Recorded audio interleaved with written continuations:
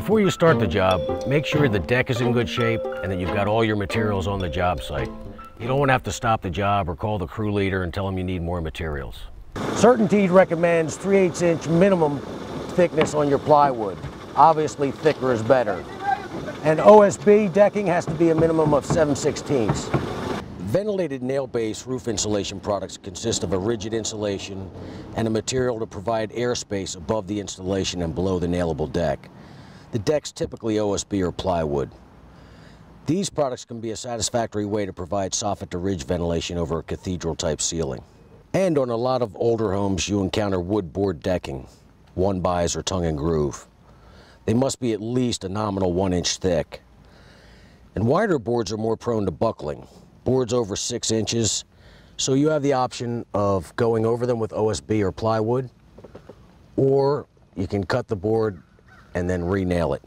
Unventilated insulated decks are also acceptable for the application of shingles if the top surface is an acceptable material such as OSB or plywood. Refer to the deck chapter to see the important restrictions that apply to these type of decks. Tear-off starts with a little preparation and a lot of protection. Use tarps to cover the windows, doorways, shrubs, or anything that can't be moved out of the way. If you can, hang a tarp wherever you're going to pitch off the old roof material. It's a good idea to clean up as you tear off. Use a leaf blower to clean off the deck, clean out the gutters, and remove any loose debris from the roof. It's a good idea to roll a magnet over the lawn, the driveway, anywhere that there could be stray nails.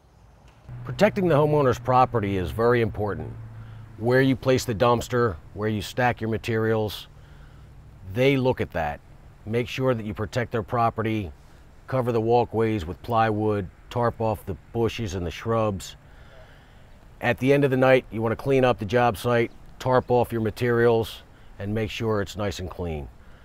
You can put the best roof down, but at the end of the job, if you leave 3 nails in the driveway, they aren't happy. So make sure you clean up the property.